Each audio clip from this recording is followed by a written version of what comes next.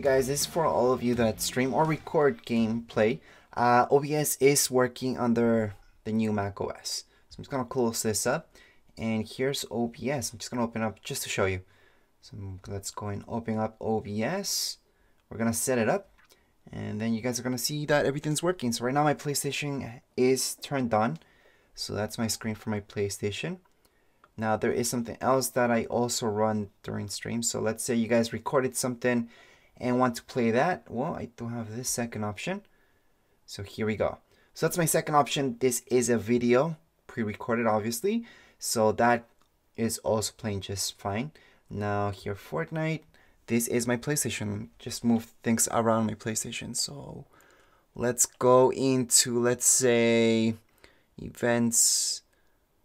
What else can we go into? I mean, we can go anywhere in PlayStation. We can go into a game. But anyways, everything is working at the moment, luckily, on the new macOS. So don't be afraid of updating if this is one of the reasons why you weren't sure if you wanted to update or not. Because it is working. Luckily, it is. And if you're checking for any updates for OBS, yes, just go into help. Check for updates and then see if there's anything else.